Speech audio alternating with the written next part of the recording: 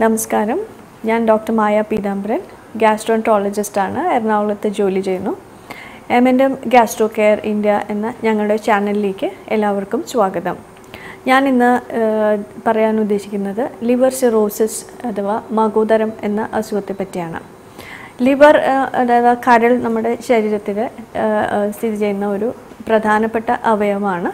അത് സാധാരണഗതിയിൽ വളരെ സോഫ്റ്റായിട്ട് ഇരിക്കുന്ന ഒരു അവയവമാണ്. പക്ഷേ ലിവർ സിറോസിസ് ആയ രോഗികൾക്ക് ഈ കരൾ ഫൈബ്രോസിസ് ആവുകയും അതിൻ്റെ സാധാരണയുള്ള സോഫ്റ്റ്നെസ് മാറി അത് കുറച്ചുകൂടി ഫേം ആവുകയും ചെയ്യും. അതോടൊപ്പം തന്നെ അതിൻ്റെ നോർമൽ ഫങ്ഷൻസ് ആയ സാധാരണ ലിവറിൻ്റെ ഫങ്ഷൻസ്, സിന്തറ്റിക് ഫങ്ഷൻസ്, അതായത് നമ്മുടെ ശരീരത്തിന് ആവശ്യമായ പല ആൽബുമിൻ, പ്രോട്ടീൻസ്, ക്ലോട്ടിംഗ് ഫാക്ടേഴ്സ് ഇതെല്ലാം ഉണ്ടാക്കുന്നത് ലിവറാണ്. അതുപോലെ ഡീടോക്സിഫൈങ് ഫങ്ഷൻ, നമ്മുടെ ശരീരത്തിലുണ്ടാകുന്ന പല അമോണിയ മുതലായ പല ടോക്സിൻസ് അതിനെ പ്രോസസ്സ് ചെയ്തെടുക്കുന്നതും കരളിൽ നിന്നാണ്. അതുപോലെ വളരെ പ്രധാനപ്പെട്ട പല ഫങ്ഷൻസും ഉള്ള ഒരു അവയവമാണ് ലിവർ. അപ്പോൾ ഇതിൻ്റെ സാധാരണഗതിയിലുള്ള പ്രവർത്തനത്തിന് ഇങ്ങനെ ഫൈബ്രോസിസ്, അതായത് ലിവറിൽ കല വരികയും അത് പിന്നെ സ്റ്റിഫാവുകയും ചെയ്യുന്ന അവസ്ഥയാണ് നമുക്ക് ലിവർ സിറോസിസ് അഥവാ മകോദരം എന്ന് പറയുന്നത്. ഇതിന് പല കാരണങ്ങളുണ്ട്. ഏറ്റവും സാധാരണയായിട്ട് നമ്മുടെ നാട്ടിൽ കാണുന്നത് മദ്യം ഉപയോഗിക്കുന്നത് കാരണമാണ്. അതിനെപ്പറ്റി ഞാൻ മുമ്പേ ഒരു എപ്പിസോഡിൽ പറഞ്ഞിട്ടുണ്ട്.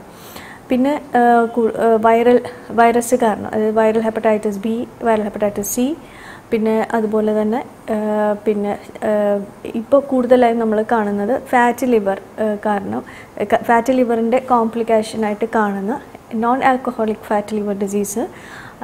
അതിൻ്റെ കോൺസിക്വൻസ് ആയിട്ട് ഒരുപാട് ആളുകളിൽ, പ്രത്യേകിച്ച് മദ്യം ഉപയോഗിക്കാത്ത ആളുകളിൽ നമ്മൾ ലിവർ സിറോസിസ് കാണുന്നുണ്ട്. പ്രത്യേകിച്ച് ആ രോഗികളിൽ ഡയബറ്റിസ്, കൊളസ്ട്രോളിൻ്റെ കൂടുതൽ, ഇൻസുലിൻ റെസിസ്റ്റൻസ്, അമിതവണ്ണം മുതലായ അതോടനുബന്ധിച്ച് കാണാറുണ്ട്.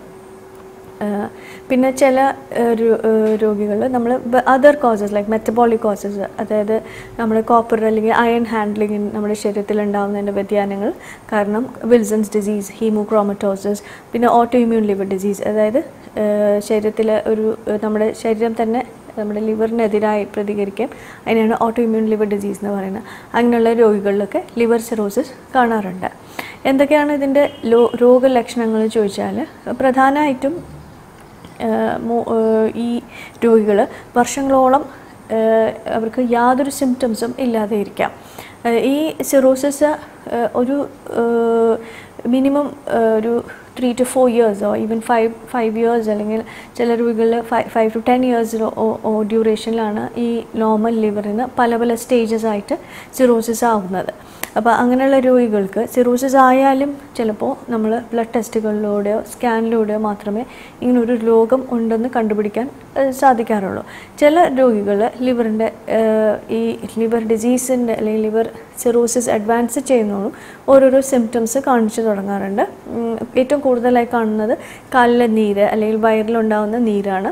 പിന്നെ ചില രോഗികൾ മദ്യം ഛർദ്ദിച്ച് വരുമ്പോഴായിരിക്കും ലിവർ സിറോസിസ് കണ്ടുപിടിക്കുന്നത്.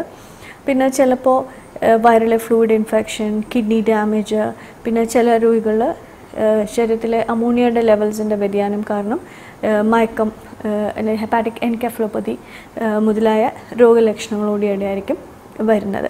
ചില രോഗികൾക്ക് പ്രത്യേകിച്ച് കാരണമൊന്നും ഉണ്ടാവില്ല. ചിലപ്പോൾ അവർക്ക് വിശപ്പില്ലായ്മ, വെയ്റ്റ് ലോസ്, ഇതൊക്കെ ആയിരിക്കും ചിലപ്പോൾ ലിവർ സിറോസിസിൻ്റെ ലക്ഷണം. ഈ ലിവർ സിറോസിസ് ഉള്ള രോഗികളിൽ വർഷങ്ങൾ കഴിയുമ്പോൾ ലിവർ ക്യാൻസർ വരാനുള്ള സാധ്യത വളരെ കൂടുതലാണ്. അപ്പോൾ സാധാരണ നോർമലായി പോകുന്ന ഒരു രോഗിയിൽ പെട്ടെന്ന് വിശപ്പില്ലായ്മയോ അല്ലെങ്കിൽ പെട്ടെന്ന് വെയ്റ്റ് ലോസ് വന്നു കഴിഞ്ഞാലോ നമുക്ക് ലിവർ ക്യാൻസറിൻ്റെ ഒരു സാധ്യതയെ പറ്റി കൂടി ചിന്തിക്കേണ്ടതുണ്ട്. ഇങ്ങനെയുള്ള രോഗികൾ വരുമ്പോൾ നമ്മൾ എന്തെല്ലാം പരിശോധനകളാണ് ചെയ്യുന്നത്, എന്തെല്ലാം ചികിത്സാ രീതികളാണ് ലിവർ സിറോസിസുള്ള രോഗികൾക്ക് അവൈലബിൾ. അപ്പം സാധാരണ നമ്മൾ lab test, liver function test, ലിവറിൻ്റെ clotting functions, അതായത് INR എന്ന ടെസ്റ്റ്, പിന്നെ ലിവർ അൾട്രാസൗണ്ട്, പിന്നെ ഫസ്റ്റ് ടൈം ഒരു രോഗി വരുമ്പോൾ നമ്മൾ എന്താണ് കാരണം കണ്ടുപിടിക്കാനുള്ള ടെസ്റ്റുകൾ ചെയ്യാറുണ്ട്.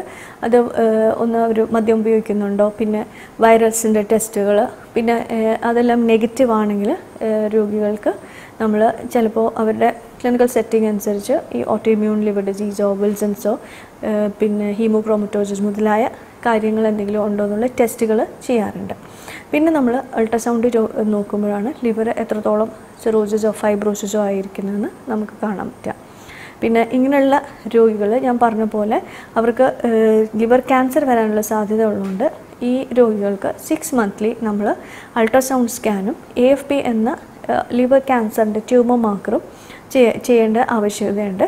അത് അവർ എല്ലാ 6 മാസവും നിശ്ചിതമായും ചെയ്തിരിക്കണം. പിന്നെ ഇനി എന്തെല്ലാം കോംപ്ലിക്കേഷൻസ് വരാം, എന്തൊക്കെ ചികിത്സകളാണ് നമുക്ക് ഈ രോഗികൾക്കുള്ളത്, കോംപ്ലിക്കേഷൻസ് അനുസരിച്ചാണ് നമ്മൾ അതിനുള്ള ട്രീറ്റ്മെൻറ്റ് പറയുന്നത്. അപ്പം സാധാരണ ഒരു ലിവർ സിറോസിസ് രോഗി വന്നാൽ അവരുടെ ആദ്യ ചോദ്യം ഇത് കംപ്ലീറ്റ് ആയിട്ട് മാറുമോ, അത് കംപ്ലീറ്റ് ആയിട്ട് റിവേഴ്സിബിൾ ആണോ എന്ന്.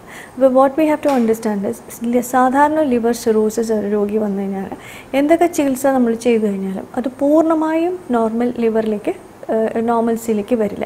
പക്ഷേ അതിന് അണ്ടർലൈങ് ആയിട്ടുള്ള, അതായത് ഇതെന്ത് കാരണം കൊണ്ടാണ് ലിവർ സിറോസിസ് വന്നത്, ഇറ്റ് ഇസ് മദ്യമാണെങ്കിൽ മദ്യം നിർത്തുക, വൈറൽ ഹെപ്പറ്റൈറ്റിസ് ആണെങ്കിൽ ഹെപ്പറ്റൈറ്റിസ് B അല്ലെങ്കിൽ C വൈറസിൻ്റെ ചികിത്സ എടുക്കുക, പിന്നെ ഈ ഓട്ടോഇമ്മ്യൂൺ ലിവർ ഡിസീസ് അല്ലെങ്കിൽ ഹീമോക്രോമറ്റോസിസ് വിൽസൺസോ എന്താണ് കാരണം അതിൻ്റെതായ ട്രീറ്റ്മെൻറ്റ് എടുത്തു കഴിഞ്ഞാൽ ഒരു പരിധി വരെ ലിവർ ഫൈബ്രോസിസ് അല്ലെങ്കിൽ ലിവർ സിറോസിസിന് കുറച്ചൊക്കെ ഇമ്പ്രൂവ്മെൻറ്റ് ഉണ്ടാകും.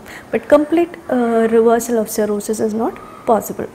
പിന്നെ എന്തൊക്കെ കോംപ്ലിക്കേഷൻസ്, ലൈക്ക് ഇപ്പോൾ കാലിലെ നീരാണ്, വയറ് നീർക്കെട്ടാണെങ്കിൽ അങ്ങനെയുള്ള രോഗികൾക്ക് നമ്മൾ ഫ്ലൂയിഡ് റെസ്ട്രിക്റ്റ് ചെയ്യാനും സോൾട്ട്, അതായത് ഉപ്പിൻ്റെ അളവ് കുറച്ചിട്ടുള്ള ഭക്ഷണം കഴിക്കാനാണ് സാധാരണ അഡ്വൈസ് ചെയ്യുക.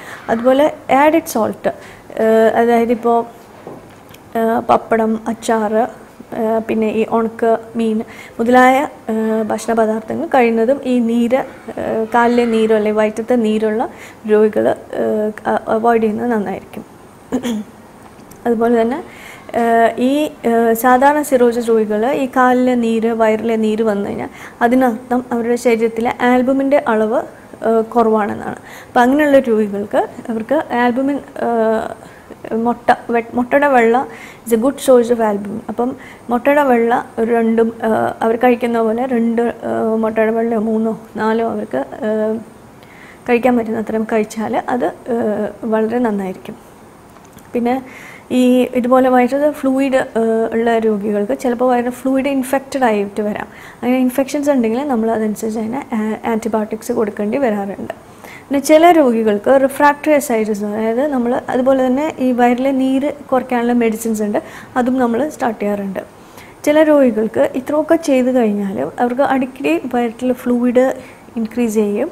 ചിലപ്പോൾ അത് നമുക്ക് ആഴ്ച തോറും നീഡിൽ കൊണ്ട് റിമൂവ് ചെയ്യേണ്ടി വരാറുണ്ട്. അങ്ങനെയുള്ള രോഗികൾക്ക് നമുക്ക് ഈ ലാർജ് വോള്യൂം പാരാസിൻസ്, അതായത് നമുക്ക് വയറ്റിലെ ഫ്ലൂയിഡ് എടുത്ത് മാറ്റി അവർക്ക് ഒരു പരിധിവരെ അവർക്ക് ഇമ്പ്രൂവ്മെൻറ്റ് ഉണ്ടാവാം. പക്ഷേ അതൊരു കോംപ്ലിക്കേറ്റഡ് ഫേസാണ്. അങ്ങനെയുള്ള രോഗികൾക്ക് ഇറ്റ്സ് എൻ ഇൻഡിക്കേഷൻ ദാറ്റ് അവർക്ക് മെഡിക്കൽ ട്രീറ്റ്മെൻറ്റ് അവരുടെ റെസ്പോൺസ് കുറവാണെന്നാണ്. അവർക്ക് അങ്ങനെയുള്ള രോഗികൾക്ക് ഒരു പക്ഷേ ചിലപ്പോൾ ലിവർ ട്രാൻസ്പ്ലാന്റ് മുതലായ കാര്യങ്ങൾ ആവശ്യമായി വരാം. പിന്നെ ചില രോഗികൾ, ഞാൻ നേരത്തെ പറഞ്ഞ പോലെ ലിവർ ഇസ് എ ഡീടോക്സിഫയിങ് ഓർഗൻ. അപ്പം അമോണിയ ലെവൽസ് ശരീരത്തിൽ വളരെയധികം കൂടുകയും അത് അവരുടെ ഓർമ്മ വ്യത്യാസം ഉണ്ടാക്കുകയും അതിന് ഹെപ്പാറ്റിക് എൻകെഫലോപ്പതി എന്ന് പറയും. അപ്പം അങ്ങനെയുള്ള രോഗികൾക്ക് അമോണിയ ലെവൽസ് കുറയ്ക്കാനായിട്ട് ലാക്ടോസ് മുതലായ മെഡിക്കേഷൻസും നമ്മൾ അഡ്വൈസ് ചെയ്യാറുണ്ട്. ചില രോഗികൾക്ക് ഇതിൻ്റെ കോംപ്ലിക്കേറ്റഡ് ഫേസായി ചിലപ്പോൾ കിഡ്നി ഫെയിലിയർ മുതലായ വരാം. അതനുസരിച്ച് അതിൻ്റേതായ ചികിത്സകൾ ആവശ്യമായി വരാം. ഇനി എപ്പോഴൊക്കെയാണ് ലിവർ ട്രാൻസ്പ്ലാന്റേഷൻ വേണ്ടി വരാറുള്ളത്? എല്ലാ ലിവർ സിറോസിസ് രോഗികൾക്കും ട്രാൻസ്പ്ലാന്റേഷൻ വേണ്ടി വരാറുണ്ടോ? എല്ലാ ലിവർ സിറോസിസ് രോഗികൾക്കും ട്രാൻസ്പ്ലാന്റേഷൻ വേണ്ട.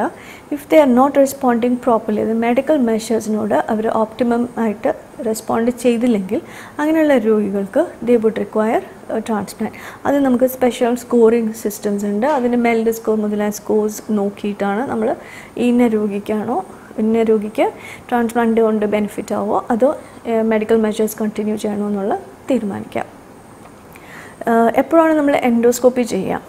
എൻഡോസ്കോപ്പി ലിവർ സിറോസിസ് ഉള്ള രോഗികൾക്ക് ലിവറിലേക്കുള്ള ഒരു പ്രധാന രക്തധമനിയാണ് പോർട്ടൽ വെയിൻ. ആ പോർട്ടൽ വെയിൻ ചിലപ്പോൾ അതിനുള്ള പ്രഷർ കൂടുകയും അങ്ങനെയുള്ള രോഗികൾക്ക് അതിൻ്റെ ബാക്ക് പ്രഷർ കാരണം അന്നനാളത്തിൽ വെയിൻസ് വലുതാവുകയും ചെയ്യും. ചില രോഗികൾ അത് വളരെ വലുതായ വെയിൻസ് ഉണ്ടായിക്കഴിഞ്ഞാൽ ചിലപ്പോൾ ബ്ലഡ് വോമിറ്റ് ചെയ്യാൻ സാധ്യതയുണ്ട്. അങ്ങനെയുള്ള രോഗികൾക്ക് എമർജൻസി ആയിട്ട് നമ്മൾ എൻഡോസ്കോപ്പി ചെയ്യാറുണ്ട്. അല്ലാതെ തന്നെ ലിവർ സിറോസിസ് ഡയഗ്നോസ് ചെയ്ത രോഗികൾക്ക് അക്കോർഡിംഗ് ടു നമ്മൾ എപ്പോഴും ഒരു എൻഡോസ്കോപ്പി ചെയ്തു നോക്കും. ആൻഡ് ലിവർ അന്നനാളത്തിലെ വെയിൻസിൻ്റെ സൈസ് അനുസരിച്ച് നമ്മൾ ചിലപ്പോൾ 1 month കഴിഞ്ഞ് റിപ്പീറ്റ് ചെയ്യാൻ പറയും, ചിലപ്പോൾ 6 months, ചിലപ്പോൾ 1 year കഴിഞ്ഞ് റിപ്പീറ്റ് ചെയ്താൽ മതി എന്ന്. അത് അക്കോർഡിംഗ് ടു ഓരോ പേഷ്യൻറ്റും അക്കോർഡിംഗ് ടു ദ വെയിൻസിൻ്റെ സൈസ് അനുസരിച്ചാണ് നമ്മൾ പറയാറ്. അപ്പോൾ ഇത്രയൊക്കെയാണ് ഞാൻ ലിവർ സിറോസിസിനെ പറ്റി പറയാൻ ഉദ്ദേശിക്കുന്നത്. സോ ലിവർ സിറോസിസിന് പലതരം ചികിത്സകളുണ്ട്, അതിന് പല കാരണങ്ങളുണ്ട്. അതിൻ്റെ കാരണങ്ങൾ നമ്മൾ കറക്റ്റായിട്ട് ട്രീറ്റ്മെൻറ്റ് കൊടുത്തു കഴിഞ്ഞാൽ ഒരു പരിധി വരെ ലിവർ സിറോസിസിന് ഒരു ഇമ്പ്രൂവ്മെൻറ്റ് ഉണ്ടാവാം. ഇങ്ങനെയുള്ള രോഗികൾക്ക് എൻഡോസ്കോപ്പി ചിലപ്പോൾ വേണ്ടി വരാം, ചിലപ്പോൾ അൾട്രാസൗണ്ട് എവറി 6 months അൾട്രാസൗണ്ട് ചെയ്യേണ്ടി വരാം. ചില രോഗികൾക്ക് ലിവർ ട്രാൻസ്പ്ലാന്റ് വരെ വേണ്ടി വരാം.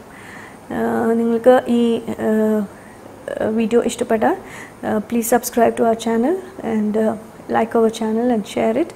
Thank you.